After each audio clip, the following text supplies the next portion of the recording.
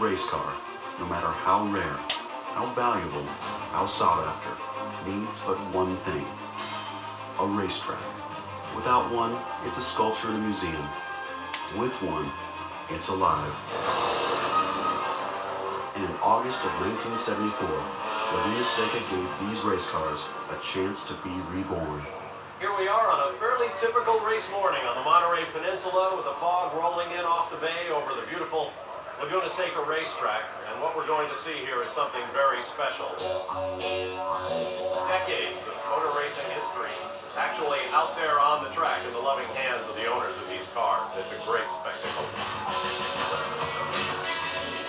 Some 35 years ago, a group of enthusiasts with old race cars that they still wanted to run created the Monterey Historics. And it has grown to be the single biggest vintage racing weekend in all of North America. As vintage racing was growing in popularity, so too was the sport of car restorations and car collecting. And there was a divergence.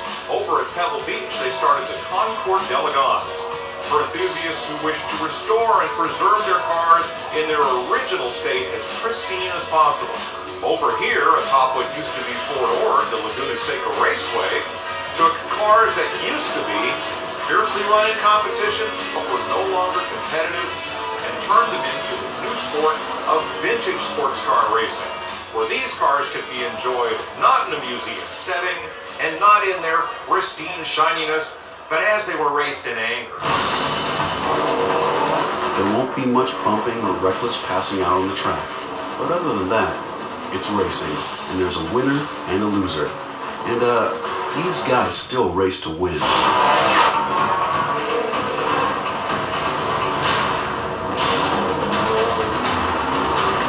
day at the Monterey Historics is a car lover's dream. It's a place where you can not only get to see history in motion, you can walk around and literally touch it. Gran Turismo creator Kazunori Yamauchi takes a stroll back in time. これかっこいいね。アルピーヌです。で、僕が、今回見られた F1 の中で一番嬉しかったのがこのマシンですね。ティレルの6輪車です。すごく懐かしいですね。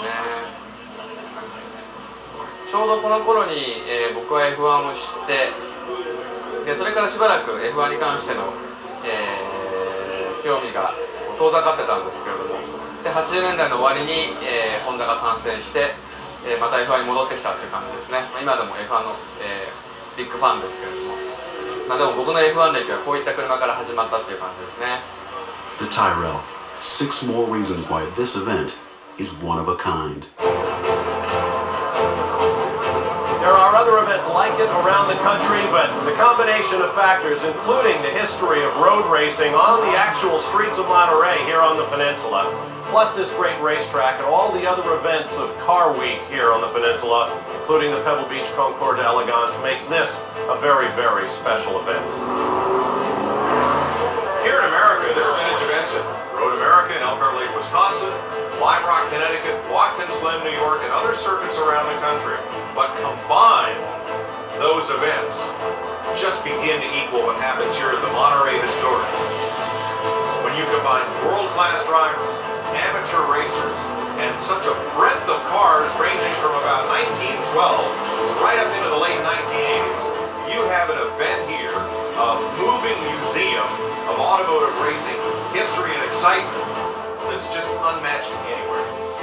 So what makes a race car eligible for the Monterey Historics? Well, I suppose that's one of the great mysteries, is how you get invited.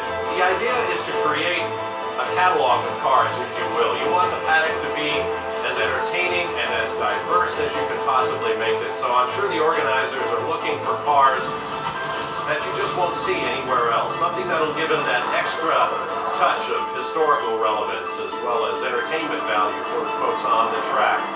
すごいな、こんな車がありました。これ、ステファン・ベロフが乗ってた、ポルシェの956ですね。グループ C カー。Cars are invited to participate in the Monterey Historics based on several criteria. First of all, was it a significant race car during the day? で、しかも、これね、83年ですから、ニュルブルクリンクで最後にグループ C が走った年ですね。Did it have a successful competition history? この車でおそらくベロフは、ユルグクリンクの、北コース、オールドコースのコースレコードをマークしているはずです。Was it driven by a famous driver whose name fans would recognize? ベロフはここで、ユルグクリンクで、コースレコードを出して、その後に、不幸にも、事故で亡くなってしまうんですよね。まだすごく若いドライバーだったんですけども、天才ドライバーだったと思います。And finally, most importantly, is the car restored to the original specification when it raced as new? That's very important, and it's policed by Steve Earle's organization, but also it's policed by the drivers and racers themselves. In other words, there are no losers out here. Each and every race car on the track today has a pedigree as long as the front straight. However, not all cars this weekend are to be handled with care.